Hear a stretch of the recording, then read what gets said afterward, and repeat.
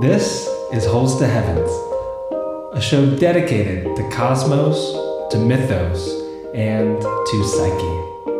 If you like what you're about to listen to, please consider leaving some stars or a review, or you can always share it with a friend.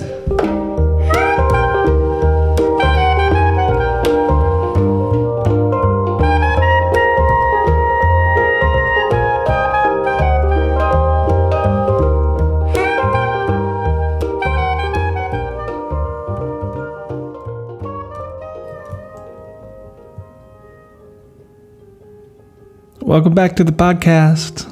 This one's being recorded January 25th, 2021, and it's with John Martineau. If you're not familiar with John, he wrote an amazing little book of coincidences in the solar system, and also started a book series called The Wooden Books, which is just one of the best.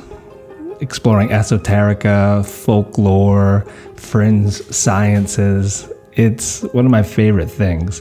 And there's a compilation, couple of them, that you might be familiar with too, called Quadrivium and Trivium as well. These are beautiful and deeply informative books. And so this contribution to the world that John has done is just incredible. So check it all out. And in this show, we talk about a few coincidences. Why are the sun and the moon the same size in the sky?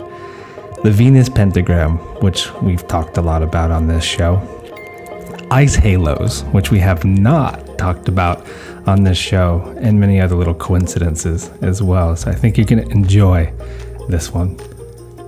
I'm still in Madeira, stuck here, I suppose, and I'm not complaining.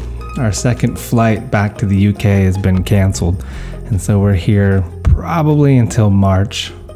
Maybe longer, COVID willing. We shall see.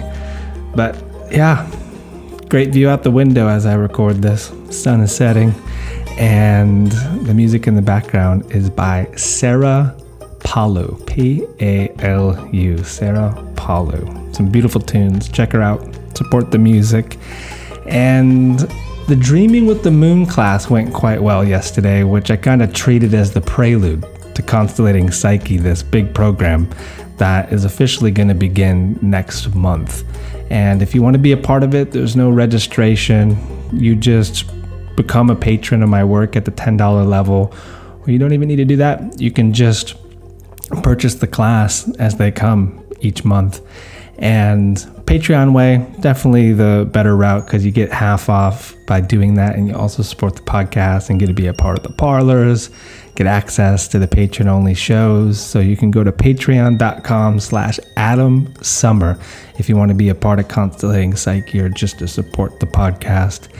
And if that doesn't interest you, but you do want to share some love for the podcast and my writing, you can just go on your podcast app, leave some stars and a review, take a screenshot of it, send it to me, and I'll link you to the Dreaming with the Moon class if you'd like, or the complete crypto class, or really any class that is on my website, just for leaving some stars and a review on your podcast app. So just take a screenshot and send it to me.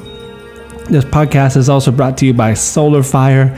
If you want to get some of the best astrology program in the world, in your life, just go to alabe.com, use promo code SOMA, and you will get 15% off of Solar Fire.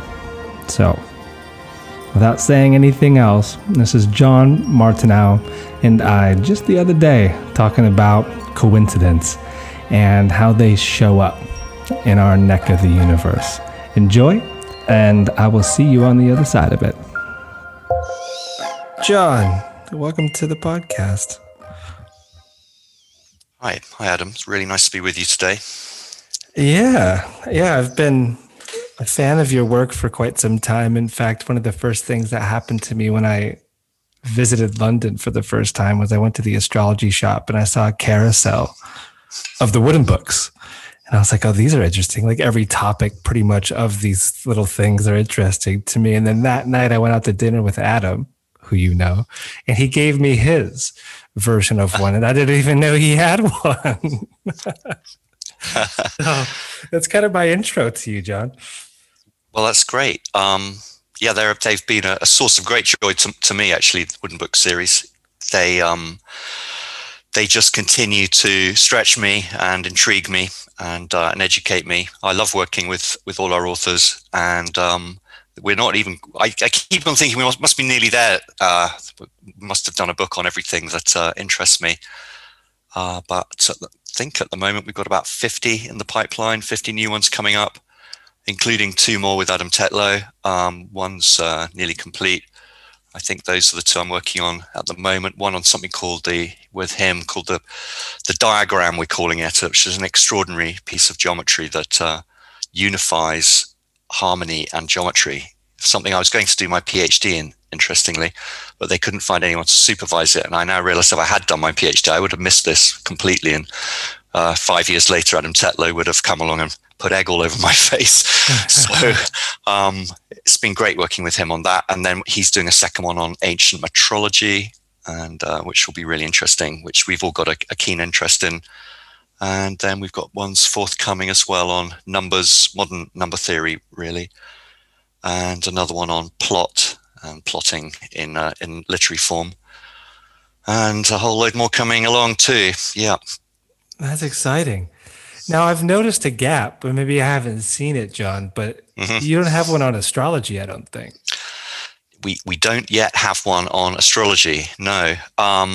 Interestingly, I've just finished a book on divination with a lady called Jules Rocker, who's been brilliant to work with, and she's a very keen astrologer and was keen to do one on astrology, but I think there is a gap there. She's finally taught me around into the fact we need one, but I don't know if she really wants to do it or not. I think she'll do it if she has to. Why would you like to have a go at it, Adam? Let's talk about it afterwards. I think right. I know people that would be a better fit. I could maybe we'll talk about it. It. But yeah, for everyone listening, if you're not familiar with what John and I are talking about, these wooden books, they're incredible. And I noticed as well, since I've been back in the US, they show up in bookstores. So they're all over the place. And yeah, amazing. Yeah. Yours, maybe that's like the entry point into just who you are in your work, because I've known about the Little Book of Coincidence in the solar system for quite some time. And that's the one that you wrote in the Wooden Book series, right? That is correct. Yeah, I wrote that one. I was a student at the Prince's School for Traditional Arts, as it's now named. I think they're renaming it again. Back then it was called the Visual Islamic and Traditional Arts Department of the Prince's School of Architecture. I was a student there under Keith Critchlow, and I became very interested in this. Keith showed me these pictures, particularly of the Venus diagram, a book by Joachim Schultz, which I think is republished by Floris, but which used to be very hard to get hold of. And Keith showed me these pictures of the way that the planets move around one another, geocentric plots that Schultz had done. He was the astronomer, I think, for the Steiner movement with an observatory in Switzerland. And I was absolutely astonished by these. And I sat down and wrote some computer programs to recreate them, and also to just discover if there were any other geometrical or harmonic relationships between any of the planets. And I was encouraged by a man called Archie Roy, Professor Archie Roy, who was a professor of astronomy at Glasgow University. And I asked him if he'd seen any of these solutions, and he hadn't. And that encouraged me on. I eventually, as my MA thesis, bound up all of my discoveries into a big book called The Book of Coincidence. And I sat on that for a few years, and then discovered a few other things in passing, and then simplified it all into the Little Book of Coincidence and improved the diagrams quite a lot as well. And it is quite an interesting collection of extraordinary coincidences in our own solar system, sort of easy ways of drawing the orbits of the planets, or understanding their harmonies. How would you define coincidence, John? It's a word that we use a lot, but the depth of it is an extraordinary implication. How would you define it? Yes, it is a very, very interesting thing. I'm just reading a book actually on synchronistic coincidences by a Jungian therapist, which I'm enjoying a lot. It's my second time reading it. And he's very good on it as well. He basically says that a coincidence, as opposed to just a random occurrence, we tend to use that word when something has an additional level of meaning to it. So when there's a meaning in something, we tend to use the word coincidence. I mean, obviously, if you think about the scientific project or science in general, scientists use coincidence all the time to advance science, because science is essentially the study of patterns in nature. So any pattern that a scientist observes, you could say, well, it's a coincidence, but it's not really how we tend to use the word. We tend to use the word when something extraordinary happens, which we wouldn't expect to be there. A synchronicity that's kind of going the extra mile, if you like. And this writer, I'd have to go and get the book. I can't remember his name. He's very good. He also suggests that it has this extra level of meaning. I heard a quote recently that I adore. Coincidences are God's way of staying anonymous. Yeah, I think that's a really good one, isn't it? Yeah. They're at the core of, I would have thought, just subjects like astrology as well, because astrology must, for it to work, it must assume that there is a synchronistic engine really with the planets as the froth on the top that we can examine to see what's going on under the surface. So, but that's a lovely quote. I mean, the classic example is the one of the sun and the moon appearing the same size. It's a really good one to think about. We've got these two big lights in the sky, one we see by day primarily, and one we primarily see by night. And yet there they are, exactly the same size at this particular epoch in human history. If we'd lived in the time of the dinosaurs, the moon was closer to the Earth and about a third larger in the sky. But here we are, an intelligent species. And ever throughout human history, we've had these two lights in the sky, exactly the same size in the sky, also with the ability for one to cover the other. And we are symmetrical, left-right symmetrical, and divided into two sexes, men and women. And the whole thing, again, is imbued with meaning. So the experience, if you start to think about it, of the sun and the moon and the perfect balance between them is very beautiful and very meaningful if you allow it to take meaning for you. Of course, a lot of people will simply not allow it to take meaning for them and say, well, it's just a meaningless coincidence. One of them's 400 times larger than the other and 400 times further away. So one's left with the option how to interpret these things. But I think it's quite easy to see that something like that does have meaning. And I think there are other very clear examples in our solar system too of coincidences which are very meaningful. Do we know when the proximity was perfect for this version of life to spring from our planet? Do we have an idea of that? Of the sun and the moon? Yeah. I'm afraid I don't know. I think I did know at some point and I've forgotten, but I can't remember if it's, I think we're past the moment, but I'm not sure. And so what you were saying, because that's new to me, that around 65 million years ago, at the time of the dinosaurs, the moon was much closer. How much closer? It was considerably closer. The moon is moving away very, very slowly. And it was a third larger in the sky, as far as I understand, in the time of the dinosaurs. And that would have created much more dynamic patterns within the Earth, right? In the oceans and all the tides, wouldn't it? That's correct. So the length of time between the tides were on a different cycle. The brightness at night would have been different. The high tides would have been greater. And they can see that in the fossil records, and particularly the coastal records. You learn something old every day, John. I did not know this one. Yeah, it is interesting because, of course, if we were having this conversation back then, we wouldn't be saying that there was a perfect coincidence between the sun and the moon. So it is interesting that coincidence has occurred when there is a species of sufficient intellectual capacity to sort of remark about it. Yeah.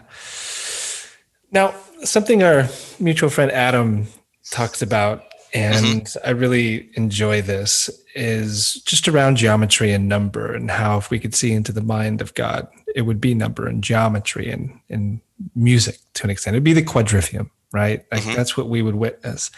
And when you use such a simple example of the proportion or the size of sun and moon and how we see it, and you just sit with that for a moment, like, is it just a meaningless coincidence? And if it's not, then right, what does it mean? But for you, where does it take you? Like, is it proof of a divine mind? And I'm just curious of like how you articulate the wonder that these coincidences create in you. Hmm. Well, it's the subject of my forthcoming book. I've used lockdown to go back to this subject, not having written about it really since 2001 when I did the Little Book of Coincidence.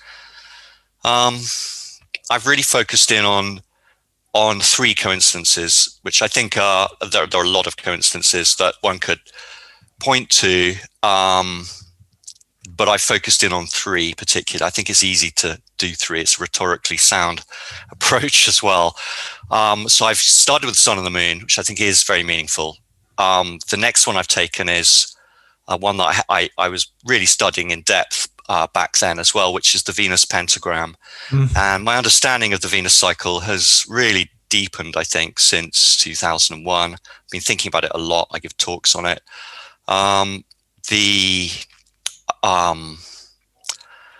There's an aspect of it as well which took me a long time to understand, and that is really to do with the fiveness of it and where the five is coming from and how unusual the five would be. And I had to go right back to the harmonograph, which is one of our early books in Wooden Books, and is a series of pictures that are drawn by this Victorian machine called a harmonograph. And my grandfather wrote that book, and I grew up with one of these machines, plotting swinging pendulums and drawing these pictures on pieces of paper. And to produce these pictures, you're really playing around with harmonies and plotting pictures, plotting relationships between different harmonies. And to get a five on a piece of paper, a 5-petal flower, any five-fold form in a rotary form as a flower, if you like, you only need to have a ratio that differs by 5. So the Venus diagram, when we look at it, Venus going around the Earth, you can see there's this 5-fold pattern of Venus rose, which is incredibly beautiful, and it doesn't appear in any modern astronomy books to date that I've ever seen. It is the relationship between Earth and our closest neighbor, and you would have thought that would warrant a plot in an ancient book. I've just tracked down a plate of it from the 1820s, which I think is the earliest plot of it I've yet found, and just managed to buy a copy of that. It is an extremely important diagram. So I really set to thinking about this 5-fold form and wanting to understand why it was 5. And over time, I began to realize that the harmonograph pictures are drawn as the difference between the ratio. So I could draw that as, let's say, an 8 to a 3. So if the ratio between Earth's and Venus's orbits was 8 to 3, I would also get a 5-fold pattern. If they were 9 to 4, I would also get a 5-fold pattern. If they were, and so on. If they were 10 to 5, I would get a 5-fold pattern. But in fact, the ratios between the Venus's orbit and Earth's orbit is 8 to 13. So Venus goes around the sun 13 times for every 8 times that Earth goes around the sun. And what's very interesting about the fact that this 5 is coming out of an 8 and a 13, as opposed to anything else, is that you've got 5, 8, 13. And I think this is one of the things that then, for me, becomes extra meaningful, because that 5 could have appeared pretty much lots of different ways. It could have been derived lots of different ways, but it's being derived from 2 Fibonacci numbers, and not just any 2 Fibonacci numbers. It's being derived from the 2 Fibonacci numbers which govern, if you like, all life on Earth, all plant life, and humans, including our teeth, are in. So we have 5 teeth in each quarter of our mouth as a child. They fall out and are replaced by 8 teeth in each quarter of our mouth. So we have 13 teeth in each quarter of our mouths over a lifetime, 5, 8, 13. If you count the number of spirals on a pineapple or a pine cone, or even that spiraling broccoli that you can buy, the Romanesque broccoli, you can count the spirals on your plate at dinner time, you will get 5s, 8s, and 13s. You very rarely get 21s and 34s and the higher Fibonacci numbers in nature. You do occasionally, obviously, in sunflower heads and certain daisies and things. But really, most of the time, as you walk around, if you take a walk in the park or look around your garden, you're surrounded by 5/8s and 13s. And so I chose that as my second example, that our closest planet is doing 5/8-13, because it's extremely meaningful that it is, and extremely unexpected. You wouldn't expect to find a 5/8-13 in our planet's relationship with its closest neighbor. And for my third example, I took a piece of research that I stumbled on about 10 years ago, which is to do with ice halos, and an extraordinary coincidence between ice halos and planetary orbits. And ice halos are those, you occasionally see sundogs, two little rainbows to the left and the right in the sun. Mm-hmm. On a cold evening, you might see them, or even in the summer when there's ice in the upper atmosphere. And those two rainbows are little rainbow spots will appear at, it's called the 22-degree halo. They'll appear at about 22.5 degrees, slightly outside the halo, the spots, 22.5 degrees left and right of the sun. And I knew from my octagonal construction of Mercury's orbit that Mercury lives at 22.5 degrees each side of the sun. Became really interested in this, thinking, well, this is really strange. Why have we got rainbows where Mercury is? And then a few years later, after stumbling on that, not really thinking very much about it, I just parked it. But I was out in a summer afternoon in my dad's swimming pool, funnily enough, on a summer afternoon, and there was obviously some ice in the upper atmosphere. And there, lo and behold, I looked up, was this colossal structure called it's a full halo, or parhelia, which the Victorians called a glory, and it's two of these rainbows around the sun with a whole load of arcs and things, a little bit like a giant symbol for Mercury, if you like. But there are two of these things. So I immediately went online, tracked down a meteorologist, and bought a couple of books on atmospheric halos and glories, and discovered that there was a second rainbow that appears at 26 degrees from the sun. I thought, man, that's extremely strange, because 26 degrees from the sun is where Venus lives. Mm. And so I kind of thought, well, what are the odds actually that the only two rainbows you ever see around the sun would exactly map onto the planetary orbits, the mean planetary orbits of the only two planets between us and the sun? So when you see one of these things at sunset, whenever you see them, you're actually looking at the orbits drawn for you as rainbows, exactly mapped onto them. And I chose that as my third example. I have got loads of more of these. So I chose my third one because it seemed to sort of complete the set for me, in that I couldn't think of any better way of setting up a series of coincidences. If I was a creator and I wanted to set up something to make people leave some clues, to make people scratch their heads and go, wow, I would probably leave a sun and moon the same size. I would probably leave my closest planet doing the same squiggle as all the plants on Earth, and I'd probably leave a couple of rainbows mapping onto the two orbits. You couldn't improve on it. You couldn't either make it up either. If you made it up as a device in a science fiction book, no one would believe it. So I chose those as my three examples. As to what I think is going on, I think I'm hedging my bets a little bit in the book, but I'm probably a Wheelerite, I think. In the end, I think it has something to do with us being here. So I think the book, I'm not in the book, I'm not going to go off into theological directions, because it's scientific suicide. And I may do that in another book later, but for the time being, I really want to make the point that I think this has got something to do with us being here. And if that is true, and we're in a kind of John Wheeler took over Einstein's chair at Princeton, and towards the end of his life, he came up with a theory to do with the optimization of the universe, which was a participatory approach, saying that observers essentially are creating the effects that they're observing. And so really, as far at the moment, I really just want to go as far as to say that I think it's got something to do with observers. This is these are a series of coincidences that are there to be observed. They're there because we are here to observe them. And therefore, as a scientist, which I'm personally in both camps, but if you stay in the scientific camp for a moment, as a scientist, I think we can make a prediction, and that prediction would be that if and when we discover intelligent life on other planets, we will also expect to find ridiculously unlikely and beautiful things going on around them. And maybe we could even use the existence of ridiculously beautiful things going around planets as a sign that maybe there's some intelligent life on that planet. So I'm really suggesting that that observers, if you like, warp their local reality, and they warp it towards symmetry and meaningful beauty. That is an answer right there, John. So let's start with your number 3 and work our way back to Venus, because that's a subject I can riff on pretty well with you.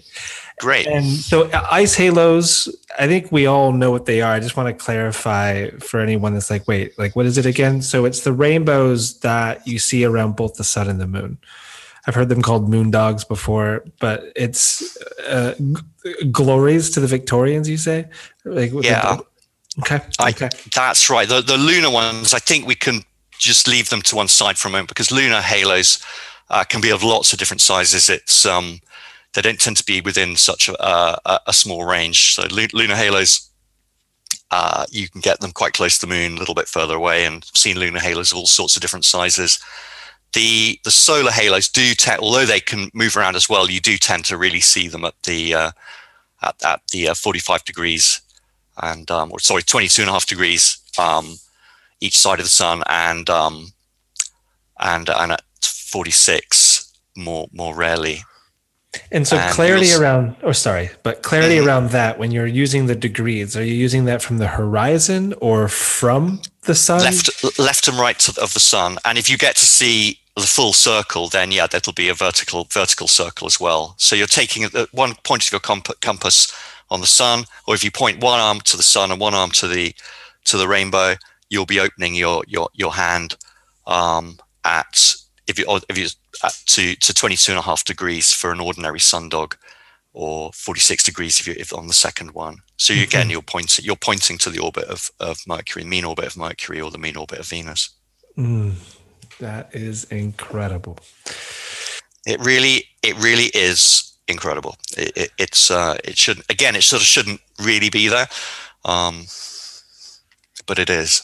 It is, and the observer element as well. I mean, if it wasn't us observing it, I mean, there's not any other life, just because of how our eyes are designed as well, that we can even pick up the colors of the rainbow and be able to see it in such a way. And so there's just too many coincidences that line up. There really are. There's a fascinating thing I stumbled on, which I think I am going to put in the new book, because you always have to be careful. I've discovered as a book editor, you have to be very careful of anything that an author has just discovered. It'll be the thing they're most excited about, and they definitely have to get in. And but the thing I just discovered the other day, which really continues to intrigue me, is the fact that water, which of course is abundant in our universe, is essentially opaque to almost all frequencies of electromagnetic radiation, except for visible light. So if you look at what water does, it blocks everything. You look at the graph; it blocks all your infrared, all your radio waves. Doesn't let anything through. And then it's almost, if you look at the absorption and a diagram of it, and then there's this sudden kind of, it almost looks like someone's kind of carved out a little groove, and then it lets through visible light, and then it back up again, and it blocks everything else on the other side of the spectrum. It's quite extraordinary that water should permit the passage of the narrow band of radiation that is what the universe is bathed in, essentially, which is the peak of the black body radiation. And the universe is awash with visible light. That's why we see in that spectrum, because that's what the universe is basically awash with. And water only lets that through. It's quite incredible. That's not going to make it into the new book, though. Too new. I think it will. I'm gonna categorize it under serendipity, because I think serendipity is a great word. Serendipity goes along with coincidence, but it's related to it, and I want to deal with serendipity, maybe even more than coincidence.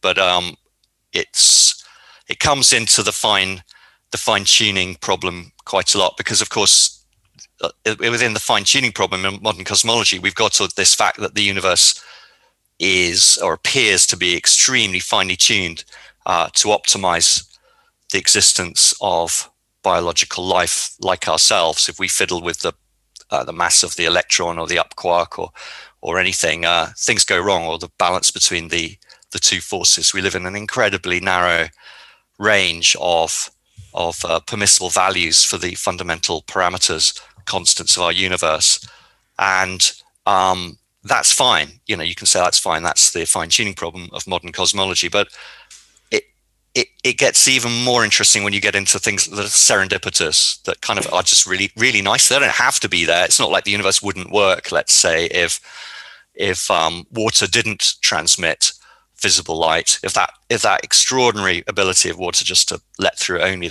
those tiny bands of electromagnetic radiation was shifted like 1% to the left,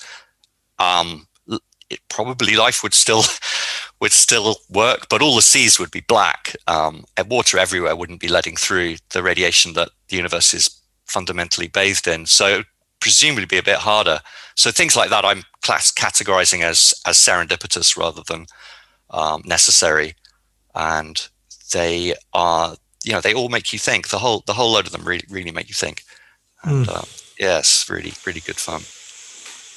Thanks for adding that in there. I have a view of the ocean right out my window, and it's nice to have that into the contemplative pot. Yeah. Now let's go back to your number 2. And whenever I think about the Venus cycle and the 5, 8, and 13s and just how it appears everywhere, this thought comes up often where I wish I could just travel into the mind of Robert Pirsig. Or have you ever read Zen in the Art of Motorcycle Maintenance? Have you read this book? A long time ago. I think I was a student, and I have a hazy memory of that particular period of my life. But it drives him insane. Well, the protagonist in the book, the search for quality, because it can't be defined with his logic, his rhetoric, his reason, his whatever his approach is. It's a very heady book that I didn't fully understand, but he was going truly crazy because he couldn't solve the problem of where quality comes from in the universe. And when you look at the Venus cycle, and already a lot that you've laid out, there is a lot of the evidence to chew on of what gives quality or aesthetic even to our experience of being human. What would you add to that? I would absolutely agree with you completely, Adam. I think it's a fundamentally aesthetic problem. It's the beauty of it. It's interesting that Venus kind of rules beauty as well. It's a lovely coincidence between wisdom of the ancients and the astrology and the attributes of the gods. But I think it is an aesthetic question. Venus, by doing its 5, 8, 13, draws us to the Fibonacci numbers, and the Fibonacci numbers draw us to the golden section. And the golden section is pretty much one of the most aesthetic experiences we have. It seems to be at the bottom of a lot of aesthetic judgments, not only in its geometric form, but it's in its harmonic form as well in the Fibonacci numbers. So I absolutely agree with you. The correlation to beauty is part of it, but there's also value in it, right? Like in the system that, say, we get from Hellenistic times of astrology, you have Taurus, Libra, that are both ruled by Venus. And Taurus is everything that has inherent value. So money, assets, etc. And then in Libra, you have the aesthetics, or the beauty, the music, the harmonies. And to make that correlation, and also in a way, like the Taurian side of things, it brings us directly into the plant world or of Earth. And also, like, how do we even create currency, right? Where does that come from? It's something to do with all of what we're seeing, I think, with the Venus cycle. That's right. It's really interesting. I've never really understand the relationship between Venus and money. But the Libra thing, I think I understand a little bit better, because what you were saying really about balance is all to do with symmetry. Symmetry is at the core of aesthetics as well, of beauty, and of course balance is symmetry, and our aesthetic sense is also driven by symmetries, not only visual symmetries, but in ethical symmetries as well. The punishment fitting the crime, the giving and the receiving and accepting and returning of gifts, which was a very important concept in the Renaissance. That idea of proportionality is absolutely current. You'll have to explain the Venus and money thing. I've always never understood it. Someone did explain it to me once, but I've completely forgotten how it works. Why she's associated with finance, but she is, isn't she? If I'm not much mistaken. Very much so. And I mean, I suppose with what, like using what you were just saying with the proportion of give and take and agreements between people, that's the heart of any currency. And so in a way, the world's first currency could be seen as the symbol for Taurus, which is cattle, or, the bull. And there's been a lot of evolution of that over the years. And, use one of the most recent currencies that the world is seeing, which is digital currency like Bitcoin. And people argue, well, it has no inherent value. But when two people agree that this algorithm and this cryptography actually has value, then all of a sudden, voila, it's there. And so in some sense, it begins with that peer-to-peer agreement, and then the value then comes from it. But in both Vedic and Western traditions of astrology, they both have that correlation with Venus and how it relates to your assets. How fascinating. So it really is an extension of balance and fairness, the word fairness, if you like. Fairness at being fair, as in beautiful, but also being fair as in balanced. Then I think so. Yeah. So whether it's a cow or a Bitcoin, it's it's an agreement between two people. Certainly in the modern age, a Bitcoin's a far easier way to do a transaction than shipping a cow somewhere. Yeah. Yeah, a little bit. So Sun, Moon, Venus, and ice halos are all going to show up in the new book. Yeah. When's it coming out? I'm hoping it'll be finished by the summer. Then I think it's going to need to be checked over by some people. I think there's a professor in London who specializes in the multiverse cosmology. I'm going to see if I can get him to point a few of his PhD students my way, and I'll pay them to check it all over. I don't want to have any mistakes in there. And then it's just going to need a cover and a bit of promo, and I think it'll be out next year, something like that, I think. So it should be quite a short read, but it's such a good feeling to have finally had the time to write it. I'm a bit like one of those midwives that never gets to have a baby. I'm always seeing other people's books through to press and polishing up other people's writing and finding diagrams and pictures for people. And just to have a year off like this has just been a complete treat for me, actually. I love hearing that. And it seems, Wooden Books has been around 20 years? Shorter? Yeah, we're just over 20 years. I think we're 22 years or something now. Yeah, that's right. And with so many in the pipeline, are you overseeing a lot of that, or do you have a lot of hands helping you with that process? There's a team of about 3 or 4 of us. But every book goes pretty much through me. By the end, I'm doing a lot of the polishing. And it's good fun. We've got, with so many in the pipeline, we're kind of trying to expand a bit and bring on some more editors and book designers, so we can get these books out. We're launching in the US in paperback later this year in the fall, so that'll be interesting as well. At the moment, we're really only available. We used to be in hardcover in the US, published by Walker, and then Bloomsbury, and then we'll be in softcover in the US this fall, priced I think $7.95. We'll see if we can get some traction with the little books again. At the moment, all that's really available in the US are the big books, the Quadrivium and Trivium and Scientia and those ones. So it's going to be an interesting autumn. They're quite popular. I've seen the Quadrivium on many shelves. Quadrivium really does sell very well. It's pretty much all over the world. It's doing things primarily in the UK and the US, but it's available in Russian and Spanish and everything really now. Yep, Italian. And speaking of aesthetic, my goodness, it's beautiful. I mean, just to buy it because it's beauty. It leaps at you. like the text and everything about very it. Kind. It's also legible, which is good. The slightly larger size means you can actually read it. I've just reached an age where I'm finding it actually struggling to read some of our own books because the little books are really little and the text is really little.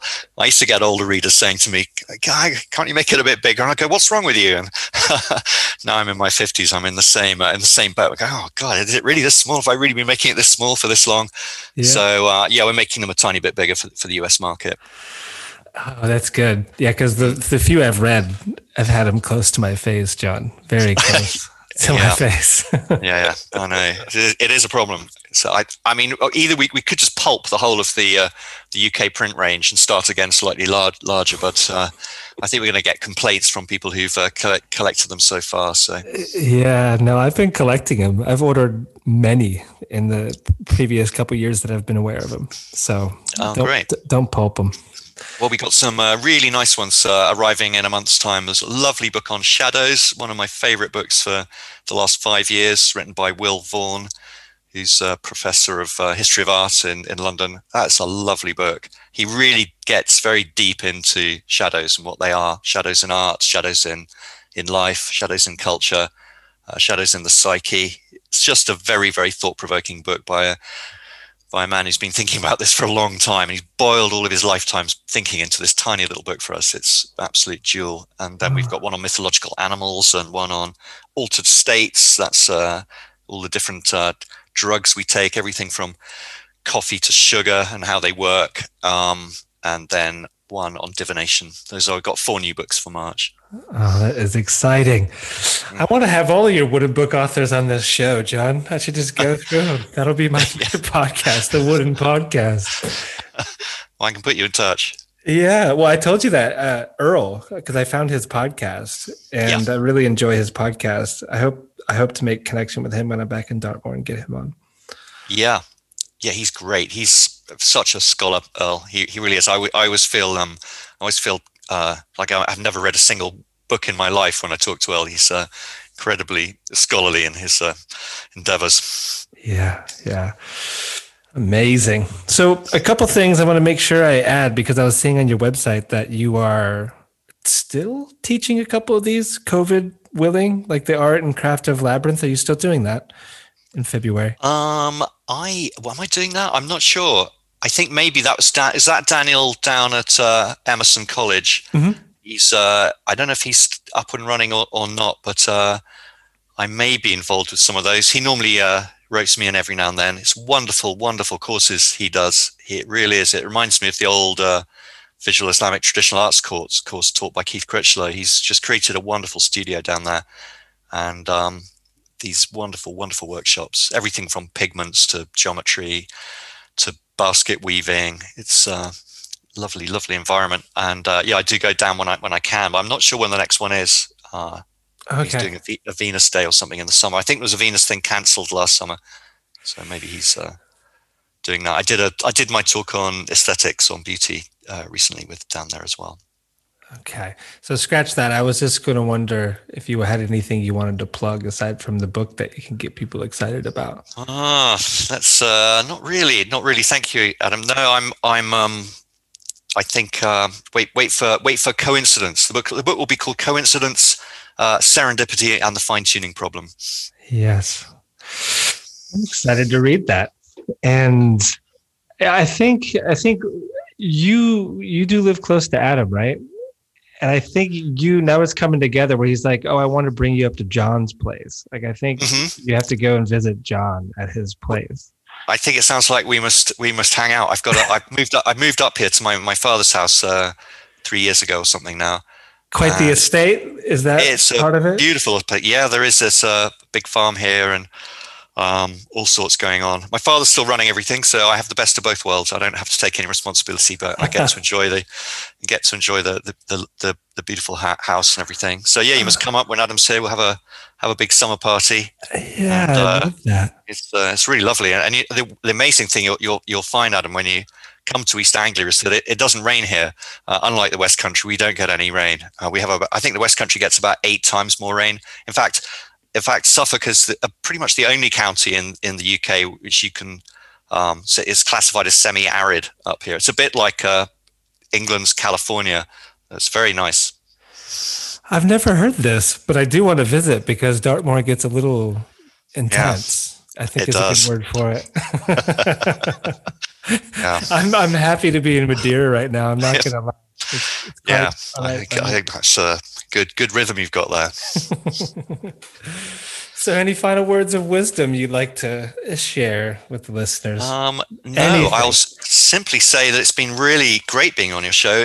The really great thing that happened was just before we got on air. I think I mentioned to you, I tried to get my files for my original big book of coincidence to work, and I managed to suddenly locate in a folder I thought I'd lost all of the linked files, and lo and behold, I can now create a PDF, I think, of the original book of coincidence, which was the much bigger work, my MA thesis, that contains all of this extra stuff that may be of more interest, some of it to astrologers, than the general readership that my little book was aimed at. So what I will do is keep working on this over the weekend, I think, stitch the book back together. I'll make a PDF and email it to you. And if any of your listeners want a copy, they can get in touch with you. I think we'll do something like that. Okay. Well, Christmas came late this year, John. I'm open to receive this, and yeah, I'll if you make this PDF and send it to me, you're quite all right with making it available to the public. I'll certainly make it available to your listeners. Yeah, absolutely. If they want to share it, they're very welcome to. I've no intention of reprinting this book, but it is quite highly sought after. I think copies go for a few £100. There were only 1,000 ever made, and for astrologers that really want to dig deeper into particularly the geometrical, my early work was on the geometry of the solar system, but there's a lot of extra bits and bobs in there that don't appear in the little book of coincidence. So yeah, I'll be really happy to share, and it's be a good thing. It's been great, been really a great product. I wouldn't have got it out if I hadn't been talking to you this evening. So, well, yeah, that's a coincidence right there. It is. I'll make a site for it, everyone listening, because it'll take a second for John to do this, and then it'll take a second for me as well to get it on my site. But I will post it if it all comes together. Mm-hmm. So, and I'll send you a link too, John, for sure. Great. Yeah. Well, this has been a pleasure and well met. I'm happy that we got to chat, and yeah, best of luck with the 3 coincidences, and I look forward to seeing you in person, hopefully someday. Thanks very much, Adam. Yeah, me too. I really look forward to meeting you in person, and I hope Madeira isn't too hard on you. No, there's nothing so hard about it. I will be honest about that. Yeah. Good. All right. Well, have a good evening. And have a great weekend. All right. Cheers. Ciao.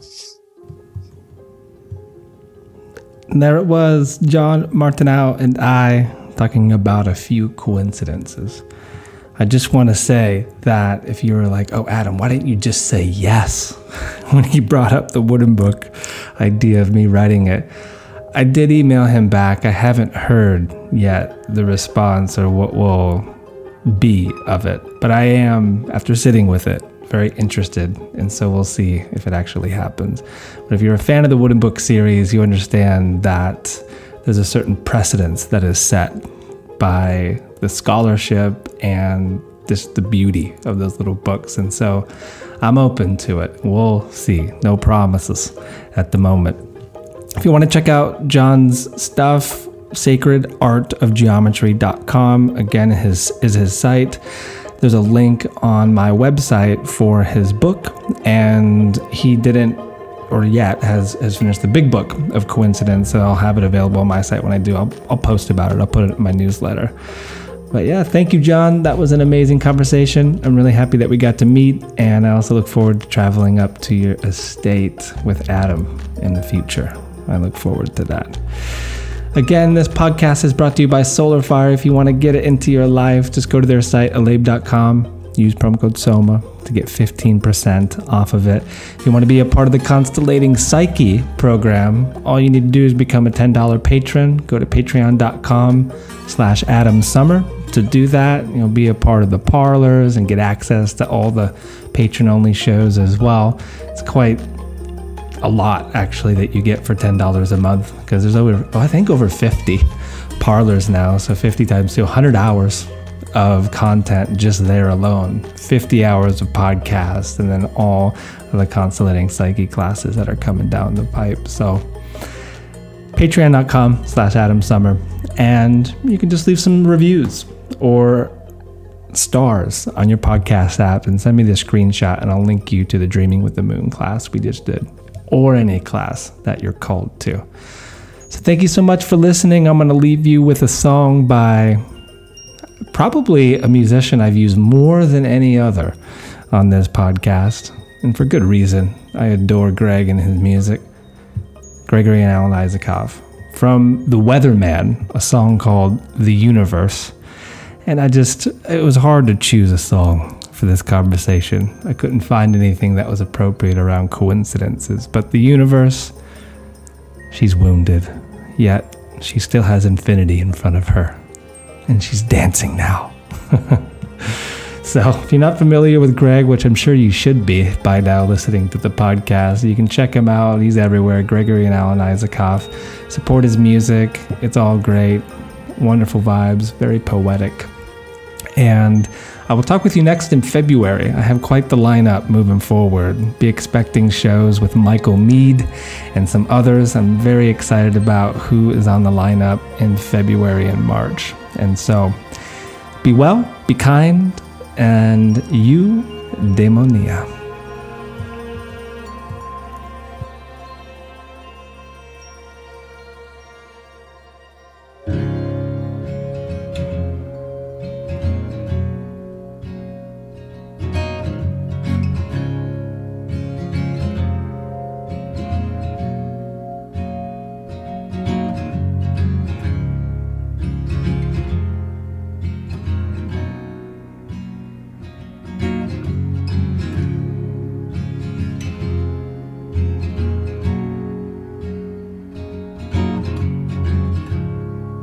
Universe, she's wounded.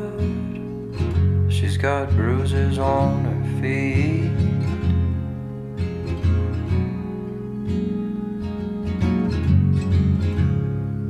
I sat down like I always did and tried to calm her down.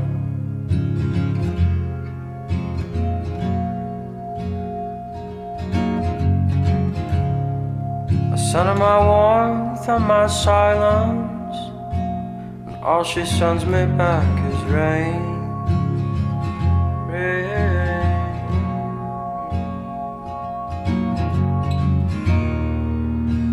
The universe, she's wounded.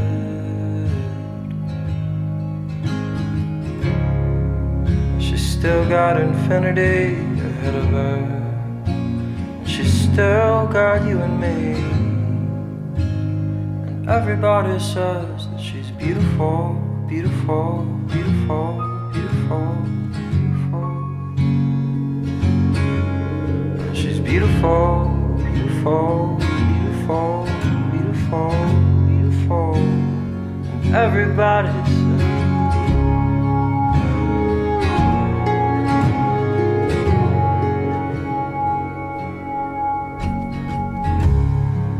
the universe, she's dancing now. They got her lit up on the moon. They got stars doing cartwheels, all the nebulas on the tomb.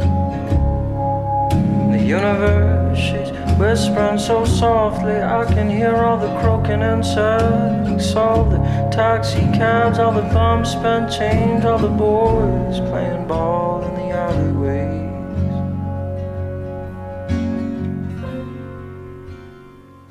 They're just folds in a dress.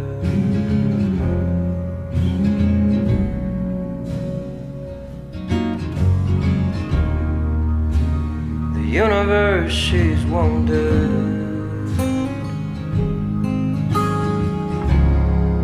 but she's still got infinity ahead of her. She's still got you and me. Everybody says that she's beautiful, beautiful, beautiful, beautiful, beautiful. Oh, she's beautiful, beautiful, beautiful, beautiful, beautiful. And everybody says,